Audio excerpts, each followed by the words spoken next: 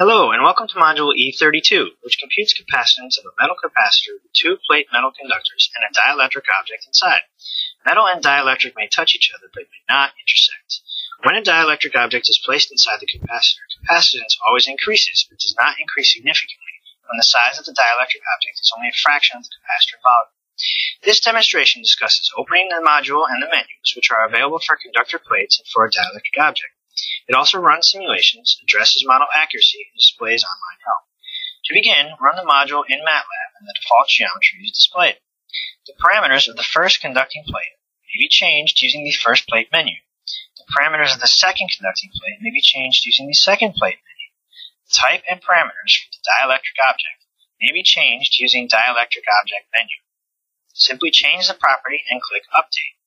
Once a model configuration is complete, click on the Simulate button. The simulation will run, displaying the surface charge on the object. Once complete, a separate window may be opened to further visually explore the solution. Here, the electric potential and the electric field in a plane are displayed, along with the charge distribution on the metal plates. Rotate and scale the figure as required.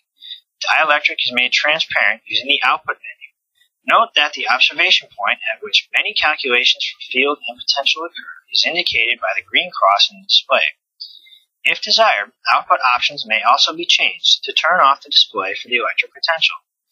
As shown in the figure, only the electric field in the plane is now displayed. However, the user can continue to explore the solution domain by rotating and zooming in when appropriate.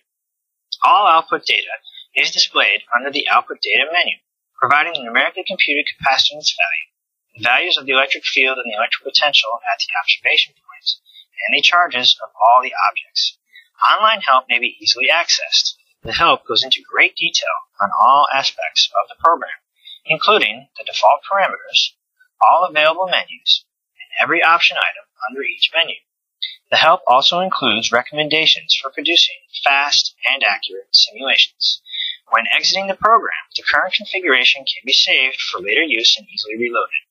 Model accuracy is quite good as compared with the analytic solution for a very thin parallel plate filled with a high epsilon dielectric.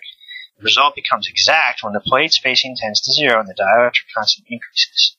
For more information on this and other modules, please visit evaelectromagnetics.com/module library. Thank you.